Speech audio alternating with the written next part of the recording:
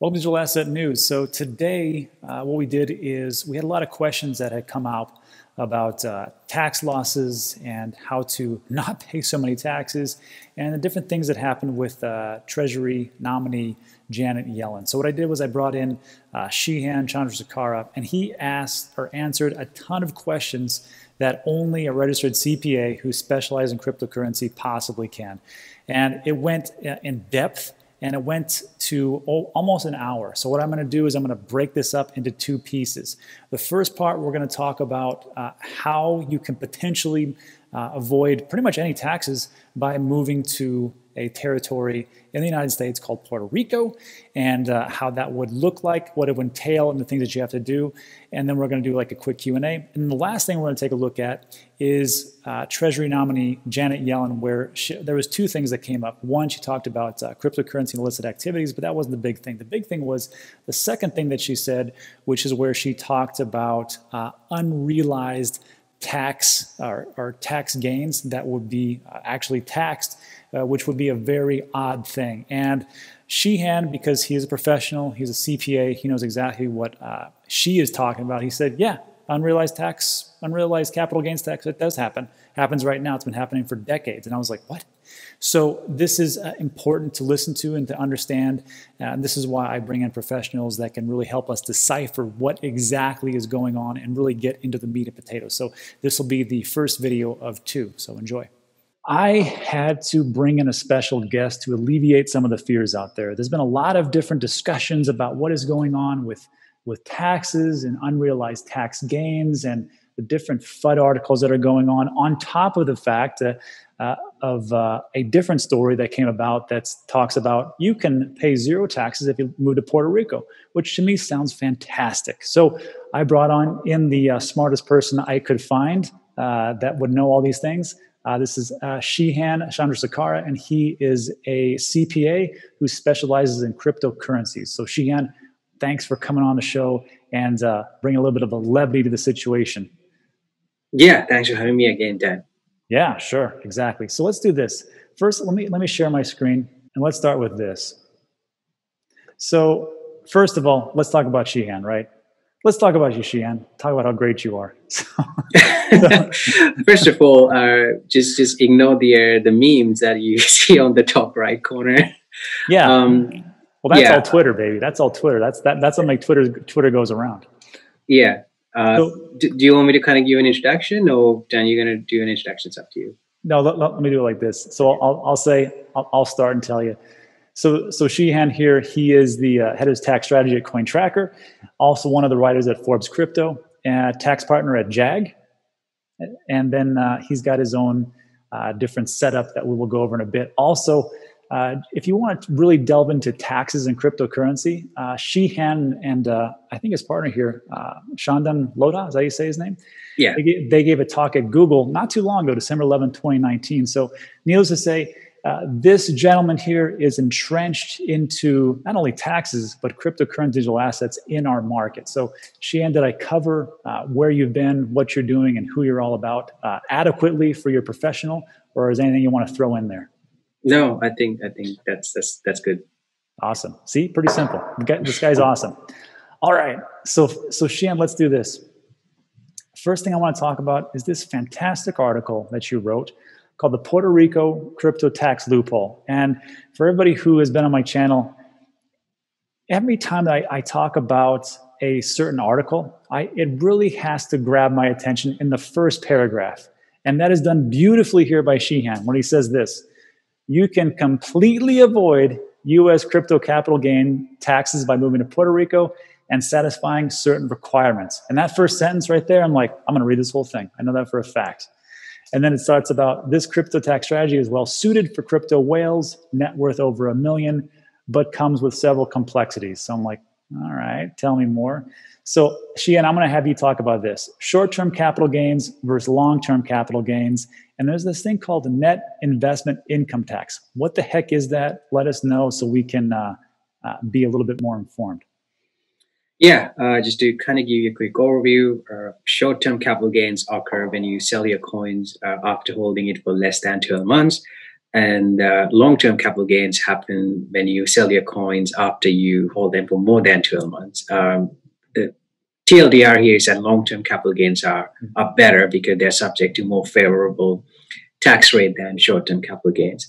Now, on the top of those capital gains, there's an additional 3.8% net investment income tax if your adjusted gross income is above a certain threshold. So then if you go to that link, you can kind of figure out if you're subject to that net investment income tax. The threshold depends on your income and also your filing status, whether you're a single filer or a married filing taxpayer. So what that means is if you're like a very, very high net worth individuals, if you sell something that you held for more than 12 months, you have a 20% long-term capital gain tax rate plus another 3.8% net investment income tax on those gains. Right. So right now, what we're talking about right here is only in America. Every other country has their own different capital gains tax. I know Canada, we have people from Canada as far as subscribers. They're getting slaughtered over there. In certain European countries, it's really bad. But in America, this is what we got. So we're looking at short-term. So remember, short-term capital gains, anything less than a year. So if I buy Bitcoin today, what is January 22nd, 2021, and I sell it in April 2021, that is short-term capital gains all the way up to a year. Now, if I buy Bitcoin today, January 22nd, 2021, and I sell it on January 23rd, 2023, that is long-term capital gains, and it all depends on my income. And it's all progressively based, correct? Yeah, that's right. Just remember that cutoff line, which is the 12 months, yeah. Yeah, so everybody out there, if you want to sell stuff, wait for a year. That is probably the best thing you can do. And then there's a question that I get all the time about taxes. So Shehan, walk us through this real quick. When do you get taxed on cryptocurrency? To me, it's always four things. Tell me if I'm wrong here. If I have crypto to crypto, so if I have Bitcoin and I change it for Ethereum, that is a potential tax, depending on which way I go. If I sell Bitcoin and I get into a stable coin, that is crypto to crypto, I still get taxed. If I go crypto to fiat, meaning I take Bitcoin, I sell it for dollars, I get taxed. And then there's the two payments. Either I get paid in crypto, which would be pretty awesome, let's be honest. Then they're going to tax that, or goods and services. Because I was always under the impression, because I really want a Tesla at some point, which I probably won't ever get, but and I thought to myself, man, if Elon Musk would just allow me to buy that Cybertruck in Bitcoin, I wouldn't have to pay any taxes. But it doesn't matter because it's a goods and or a service. So those are the ones that I think about. Anything else I left out? I'm sure I did. No, I mean, just to kind of give you a quick summary, I mean, Dan was right, but I think let's just go through from the easiest to, somewhat difficult to comprehend. Number one, you're just cashing out your crypto. You got a Bitcoin at $10,000. You're selling it for $30,000 cash. You pay capital gain taxes on $20,000. Number two, you're converting one cryptocurrency to another. And here's like a lot of taxpayers find it kind of difficult to digest because they're like, okay, I never received any cash. Why do I have to pay any taxes? The point here is that the IRS doesn't care whether you have received cash or not. IRS taxes if you have access to some type of wealth. So when you do a crypto to crypto trade and if you make a profit, you got to pay taxes even though you didn't realize any cash. Number three is when you earn crypto. So you could be earning crypto through some type of DeFi platform. You could be staking income, mining income, or you could be working for a startup. Then you're getting paid, through crypto. So those are taxable as ordinary income. And number four, as Dan mentioned, when you spend crypto through like a debit card or credit card to buy goods and services, that's taxable too. Again, in the eyes of, according to the IRS, whenever you spend your crypto, you're pretty much disposing your crypto. And when you dispose crypto, there's always a difference between how much you paid for that crypto versus the market value at the time you're disposing it. So that difference, if it's a positive difference, that's tax. And then finally, airdrops and forks. It sucks, I know. And in 2020, there were like a couple of very significant airdrops, the Uni airdrop and the Spark token. Yeah. Yeah, especially among the XRP community, like they didn't take that well. Like, the rule is that at the time you receive the Spark tokens into your wallet, and when you have the ability to move those tokens, that means you have dominion of control. Right. You got to pay taxes. Again, IRS does not care what happens to the price of the Spark tokens after you receive it into your wallet, whether you cash it out or not. You got to pay taxes at the time you receive it, based on the value at the time you receive it. So that's the airdrop side, and the fork. 2017, the big one, the Bitcoin Cash got divided into Bitcoin. Bitcoin divided into Bitcoin Cash. Yeah. So again, that was taxable too, as soon as those Bitcoin Cash, hit your wallet. So Shehan, that's scary. That's super scary. And as I've said before on this channel, I'm not very sensationalism. I am pretty much like a wet blanket and conservative. That's just how I am. So people are like, "Oh, Rob, you're so boring." Well, Shehan here is kind of in the same vein as what we're talking about here. A little bit of a wet blanket, Shehan, I'm sorry to say. But here's what just scared me. So Uniswap comes to me. I got 400 tokens. It was worth, I think it was $4 or something like that. Yeah, so 400 for 400. So we're looking at 1,600. So regardless of if I actually cash out or not, depending on the way that or however the government wants to do this, it sounds to me like I'm going to owe on $1,600. Does that sound about right? Yeah, that's correct. But specifically on the unique case, there was a gap between the price at the time you claimed it versus at the time you actually received that token, because there was a huge amount of network congestion and stuff like that. So in the case of Uniswap, like, you got to figure out the price at the time you receive those tokens into your wallet, and that's considered ordinary income. You should not recognize ordinary income at the time you claimed it, because claiming doesn't mean that you have control over it. Oh my gosh, I'm going to owe a lot of taxes. So which is important why we're going to get into our next piece, which is talking about Puerto Rico and trying to get away, not get away, but legally trying to not pay as many taxes. So let's just jump into that real quick before I start crying. Here's the criteria. You have to be a bona fide resident of Puerto Rico. I read this, I'm like, what does that mean? It means really there's three things. You have to spend more than 183 days in Puerto Rico. So we're looking at, you have to be there 6 months or so. You need to actually be in Puerto Rico to be considered a resident of Puerto Rico. Now, people will say, well, how will they know? We'll get to that in a bit. But the second part is you must not have a tax home outside of Puerto Rico. So Shehan, walk me through this real quick, because I was questioning this. A tax home outside of Puerto Rico. Do you mean like a primary residence, or do you mean like some type of investment property that you use for something else?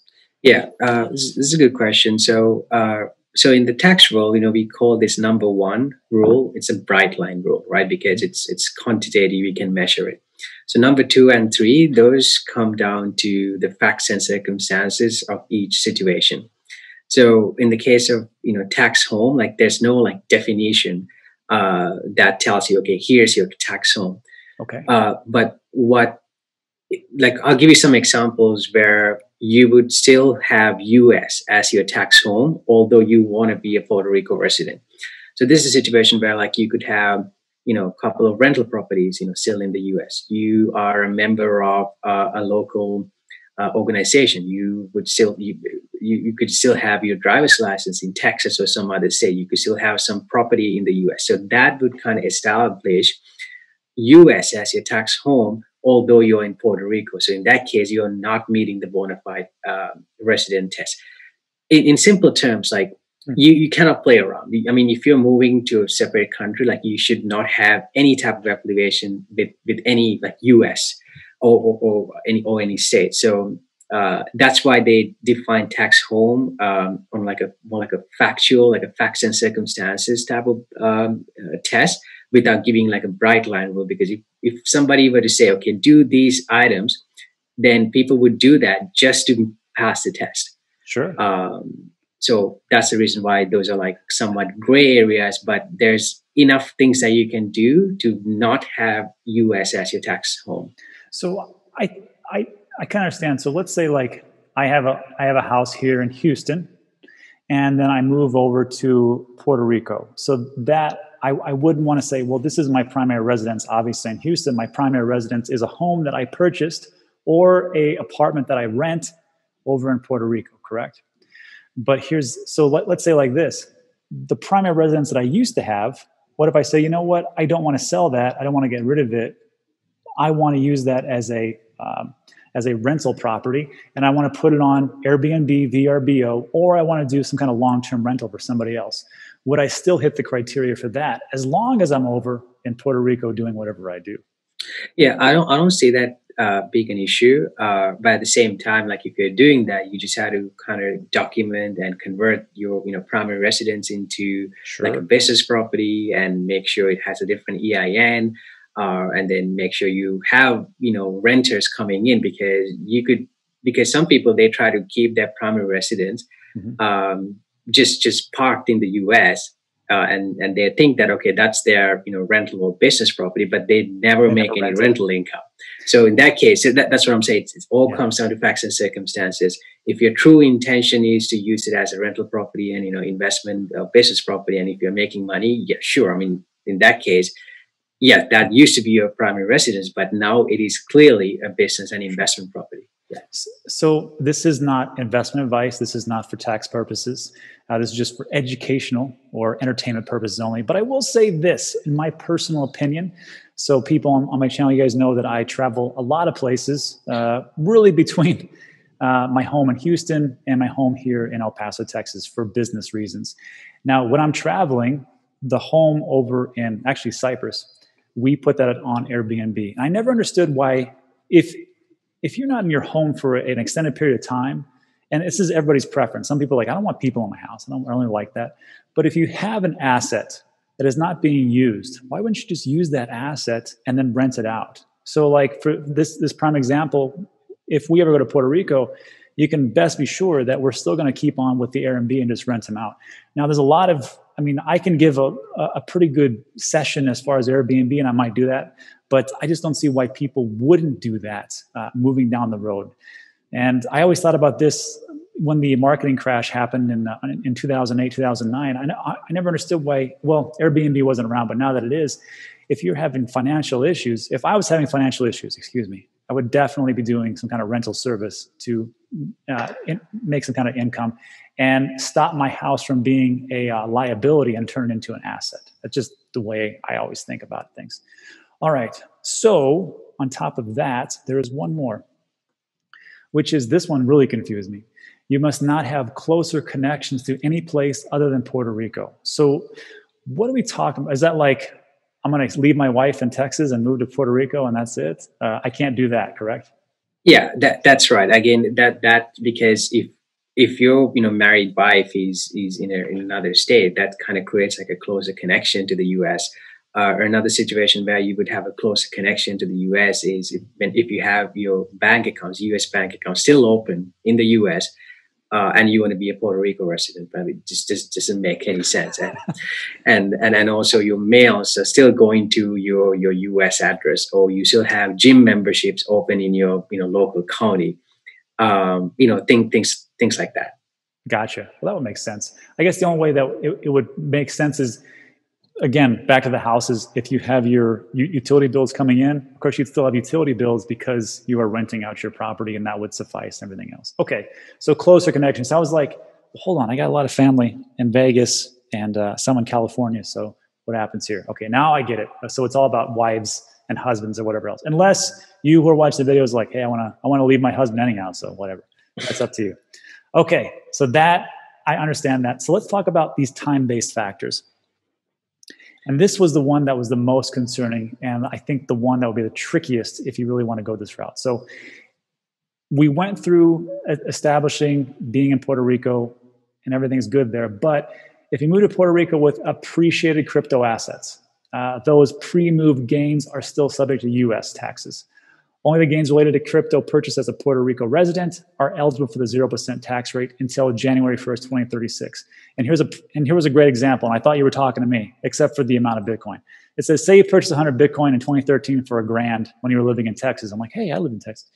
But if you did that, if you purchase any cryptocurrency beforehand, And then let's say tomorrow you go to Texas to establish residency. So you have to be there for 6 months anyhow. Everything that you purchased beforehand would still be taxed. Is that how I'm interpreting this correctly? Yeah, that's right. Because that appreciation of those coins happened while you were a U.S. resident, so that appreciation is not immune from U.S. taxes, unfortunately. That's a bummer. But there was a little way to get around that you were talking about. Yeah. So the way to get around in that case is that legal. Again, sorry. Legal. Yeah, the legal. Yes. So the rule is that you're subject to 0% capital gain taxes for whatever the investments in property and stocks that you purchase as a Puerto Rican resident. So in the situation that we described, what you could do is you could sell your crypto positions in appreciated positions and buy back right after that as a Puerto Rico resident and then kind of start like a new Puerto Rico holding period. And then from that point onwards, your taxes are subject to 0% until 2036 because they have a special act. Gotcha. But the downside here is that when you kind of restart that holding period as a Puerto Rico resident, you create a disposition event for U.S. tax purposes, and that gain is you had to pay hefty amount of taxes on that from the U.S. side. Yeah, so there's not too many things that we can do about that, right? So just to make sure, so in 2013, I buy 100 Bitcoin. I'm now a multimillionaire, and I say, well, I'm just going to go to Puerto Rico, and then I'll just stay there for 6 months, and then I'll cash out. You can't do that. Everything from 2013. So because you haven't moved there yet. So here's my next question. The time that you get there to Puerto Rico, day 0. Let's say that you go there and you say, I sell everything right now on day 0, which would be January 23rd, okay? And then you wait 6 months, or no, sorry, day 0, you sell everything, you buy everything back. At 6 months, is that when when you can say, okay, I bought this here when I was in Puerto Rico as a resident, or is it only at the 6 month point when you establish residency that you can buy and sell everything again? Yeah, good question. I mean, there's the blog post that I wrote. It's like very, very simple because I didn't want to overcomplicate things. Yeah. But in real lives, the way it works is, you go to Puerto Rico, and then you need to buy property there. I mean, you need to buy something that you can live on. Sure. And you have to file a certain application with the Puerto Rico tax authority, asking for the protection under this new act, so you're eligible for the 0% tax rate. And again, I don't know how long they take to accept that application, but you need to be accepted under that program. And then once you get accepted to that, again, I don't know the specifics because most of this stuff is written in Spanish. There's a possibility that you could apply that Puerto Rico residency like retroactively. Or like after you get accepted with the application. Gotcha. Yeah, again, there's a lot of, then there's exceptions to that rule. I mean, you cannot apply for that if you have been in Puerto Rico for the past 3 years. Again, the point that I was trying to make from the blog was that you just cannot go there and cash out and expect 0 taxes. There's so many hurdles that you have to jump. Yeah. You know what's funny is like, I laugh. I'm like, but in reality, even I beforehand, when I was thinking about it, I'm like, that's all I got to do. I seriously, I was like, well, I'll just go to Puerto Rico. I'll establish residency and I'll cash out, and that's it. Without your article and us talking about this today, I would never have known all the different stipulations.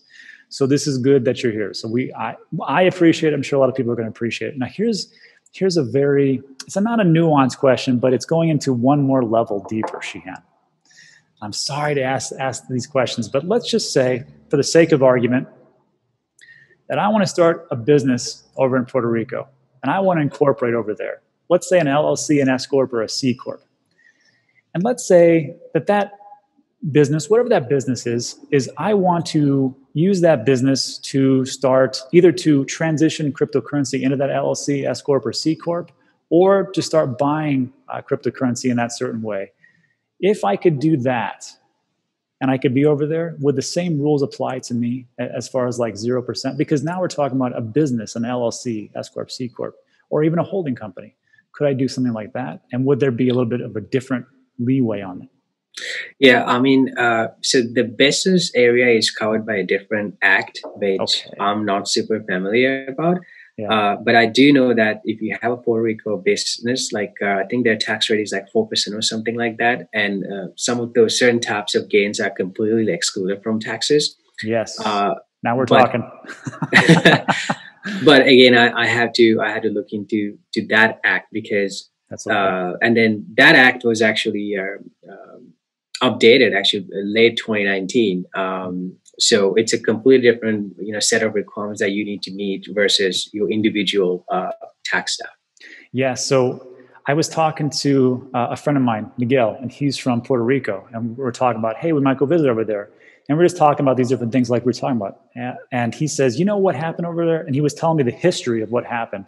There was embezzlement by people in the government. How crazy is that? Embezzlement in the government, that's crazy.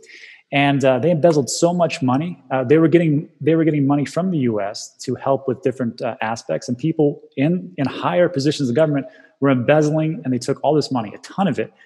And then once it was all shaken out, they lost a ton of money. And he says, then what happened was they went to the people and said, we're going to have to tax a lot more to recover these types of losses. And I go, what, this happened like 50 years ago? He's like, no, it's like just happened like within like the last 5-7 years or something like that.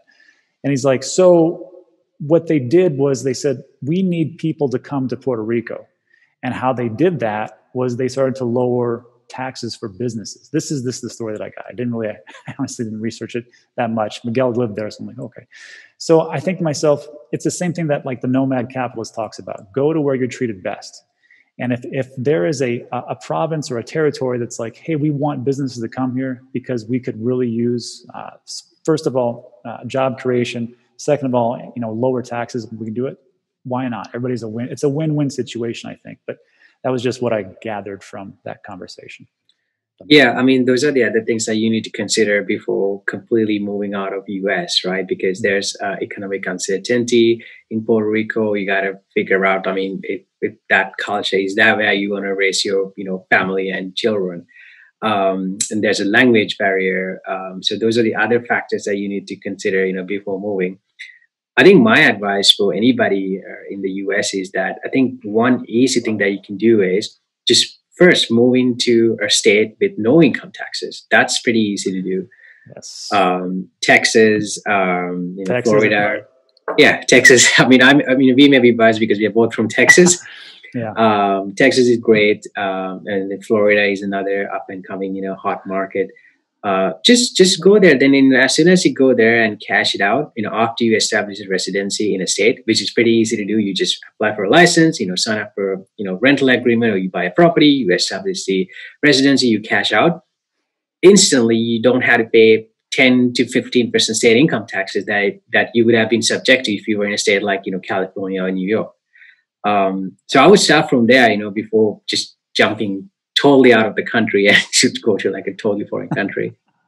I mean, not a country, a territory, because it's not technically a country. Yeah, it is attached to America. You can't vote over there, but it is a territory, so it is attached to us. That's great. So fantastic. Okay, so Shehan, that takes care of that. Let's move into the Q&A section, and then we'll get to Janet Yellen and unrealized tax gains, which is insane. But you had a good response to it. So let me share my screen yet again. And let's get to some of these questions. It might be a little bit small. I apologize, but I'll only blow those up. So, okay. So here's one from Nirbik Modi. He says, how do you track FIFO, first in, first out, or last in, first out, LIFO, while selling Bitcoin or any other crypto? Are they taxed differently, assuming you are selling under a year? I think what he's talking about here is once you buy Bitcoin, let's say you buy 10 Bitcoin, and you bought one in January, February, March, April, May, June. But let's say that you sell one Bitcoin. Which one do you take? To me, I would just say, well, it's this one, especially if I want to pay long-term capital gains. Is that? Yeah. So the answer for this question depends on what accounting method that you're using. Mm-hmm. if you're using any type of crypto tax software, or you can have all your records in like Excel spreadsheet or something like that, and if you can specifically identify each coin, each lot of coins, meaning you need to have the dates purchased, the unique identifier, the name of the crypto, and then how much you paid for it and stuff like that. When it comes to taxes, you can literally pick and choose which coins that you're selling. That's because you have all the information to prove that you're specifically identifying the units. Again, if you're using a crypto tax software, that's pretty easy. Which is a click of a button, that whatever the software should give you the accurate gain and loss report based on the specific ID. Now, if you don't have all that information, IRS wants you to default to FIFO, first in, first out. So what that means is you cannot pick and choose whatever the coins that you're selling. Whenever you make a sale, you're always selling the coins which you purchased the earliest. And that could be sometimes advantageous, or sometimes it could be disadvantageous. But in many cases, it is bad, because the coins, in the case of Bitcoin, the coins that you purchase the earliest have the lowest cost basis. So whenever you sell them, they will have the highest amount of gains. That leads to the highest amount of tax bill.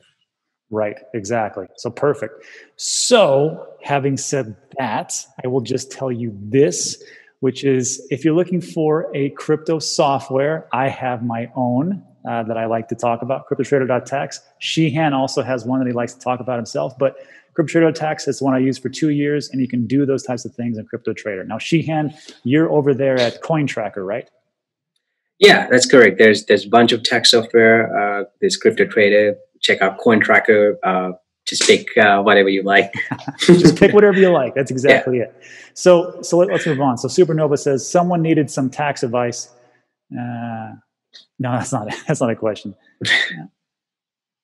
Oh, if I cash out crypto that's held under the year and then use the proceeds to buy more crypto, do I have to pay short-term capital gains? Yes, because you cashed out, or in other words, disposed coins which you have for less than 12 months. So that's subject to short-term capital gains tax. Yeah, so that was my question. Like, if I could take the capital gains that I have and roll it into another business, like buying property or buying land or something like that, I can't do that either, it sounds like.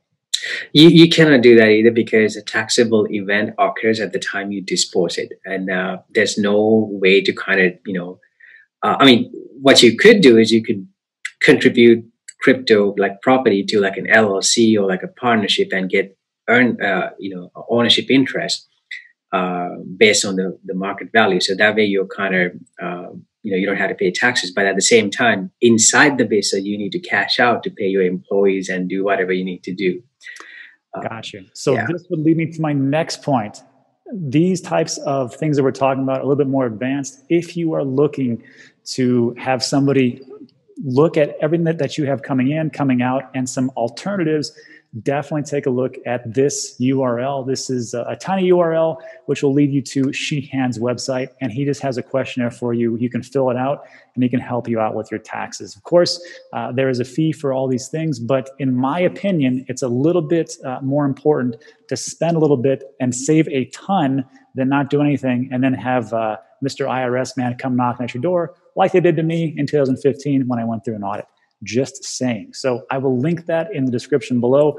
I keep getting questions about, hey, Rob, do you have a CPA? Do you have a CPA? Yeah, his name's Shehan. And I've done this like probably 20 times this week, and it's only Friday. So I will link this in the description below for anybody who needs that. And let's see here. Any other questions? Oh, the last one here, it talks about the same type of thing. How does it work if in 2019 I bought $200 Ether, and then $200, and then bought back $400 Ether at 318 in September? If I cash out my initial 400, do I pay long-term capital gains? And again, anything after a year, right, Shehan? Yeah, anything after a year would be long-term capital gains. But in your case, in order for you to apply that, because remember, you have like one layer for long-term capital gains, another layer of Ether for short-term capital gains. So when you sell something, and if you want to tell the IRS that you're selling the long-term lot, you have to meet those specific identification requirements. That means, you need to either use a crypto tax software, or you need to have like all the records in case IRS asks you in the future. Yeah, and I will highly recommend everybody use that software. Like I said, from the time that I opened it up, figured out what I was doing, and sent it to my CPA, it was 30 minutes, because they just do a direct integration into all the different exchanges. And all these different wacky exchanges that I used back in 2017, they were able to connect to. So if time is money, that saved me a boatload of money. All right, so there's that part for the Q&As. Let's move on to our last piece, which is, all right, so look out for that second video where we're going to take a look at Janet Yellen and what she talked about as far as unrealized capital gains taxes. And that's actually been going on for decades now. And I will put that out as soon as possible. So thanks for watching all the way to the end. I really appreciate it. And we'll see you on the next one.